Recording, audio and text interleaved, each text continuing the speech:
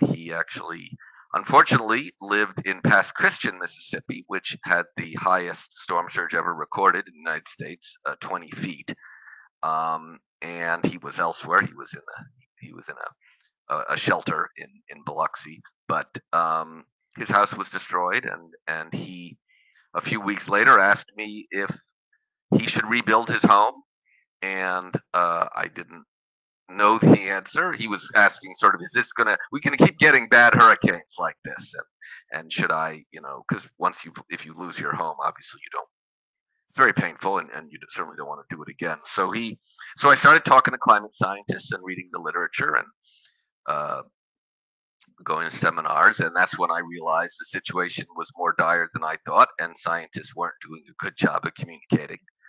And then I decided I would try to become a full-time communicator, and I ended up at the Center for American Progress, which was doing a lot of blogs back then. This was 2006, and I launched a blog called Climate Progress, which is probably how most people